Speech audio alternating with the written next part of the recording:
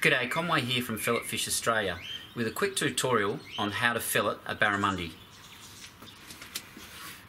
So just take that pectoral fin out of your way, knife tip in beside that, cut down to the belly.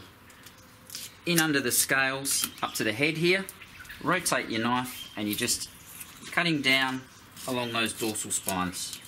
Down to the tail and out. Back up at the head meat, and we're just following the spine of the fish, cutting to the middle. We're just cutting down, following those bones out like so.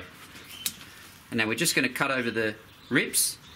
So we just angle up, flick up over the rib cage, and we just follow those ribs out and cut the belly meat there.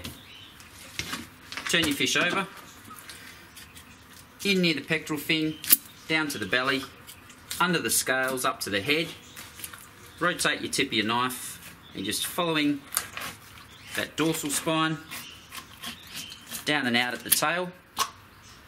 Knife back in, just following around, curving the knife up. Pick your fillet up. We're just cutting to the middle of the fish, over the spine. And now we just flick up over the rib cage and we just follow those ribs out.